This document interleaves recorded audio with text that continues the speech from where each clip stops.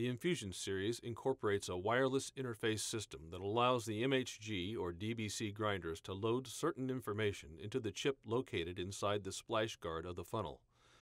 This information includes what flavor of coffee is being ground and what batch size will be brewed, such as small, medium, or large. The soft heat brewer is able to brew both hot tea and coffee with recipe settings and has the following features: volume bypass percentage, pre-infusion and pulse brew, and an LCD screen for digital readout and programming, along with the smart funnel options for coffee. Other features include an energy-saving mode, freshness timer, language and units, brew lockout, funnel and server detect, soft heat empty detect, soft heat auto off, server preheat, enable ads, and sanitation alert. The soft heat system is also BunLink compatible with Smart Reader compatible. The soft heat system is for indoor use only and must be on a level counter or shelf. Be sure to install the system in an area where there are no water jet devices. The system must be disconnected from all power sources before plumbing hookup. Finally, for proper operation, the system must be installed where the ambient temperature is between 41 degrees Fahrenheit to 95 degrees Fahrenheit, 5 degrees Celsius to 35 degrees Celsius. Let's begin our installation by hooking up the soft heat system to the plumbing. The brewer must be connected to a cold water system with an operating pressure between 20 and 90 psi from a 1/2 inch or larger supply line. If the pressure is greater than 90 psi, install a regulator line to reduce the pressure to 50 psi. Next, install the shutoff valve in the line before the brewer. A reverse osmosis machine or deionized water supply is not recommended with this equipment. Once the shutoff valve is in place, begin by flushing the water line. Then, securely attach the adapter elbow assembly to the water supply line located at the rear of the brewer.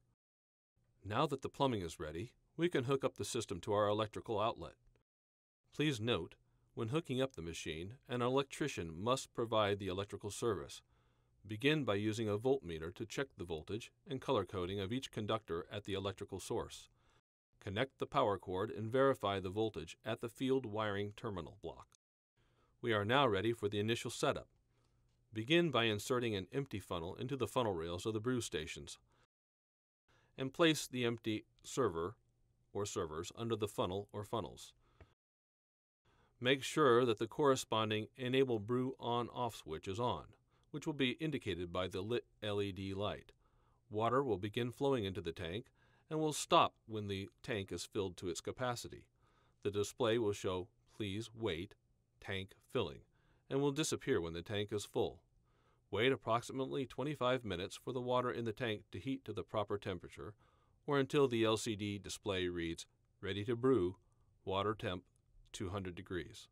Please note, some water may drip from the funnels during this time. That is normal due to expansion and should not occur thereafter. Now place a small vessel beneath the faucet and open the faucet handle. Release it when you hear the tank refilling.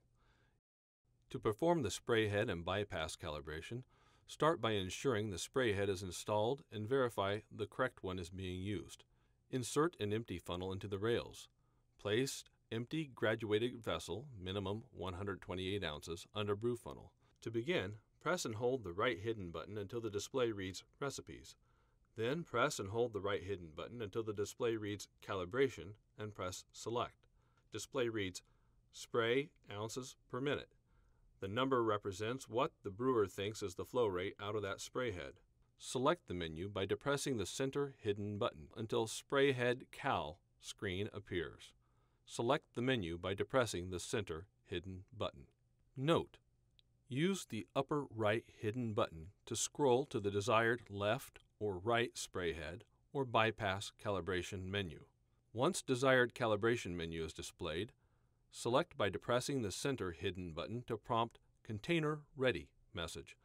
Depress the button under Yes. Ensure graduated vessel is empty now. Follow the prompted screen to start press brew to begin the 60-second dispense procedure. After the 60-second dispense procedure, measure away the collected volume and enter the amount into the Enter Ounce menu. by utilizing the minus or plus buttons.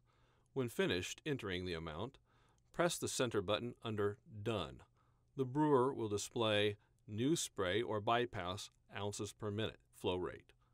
The brewer calibration procedure is now complete.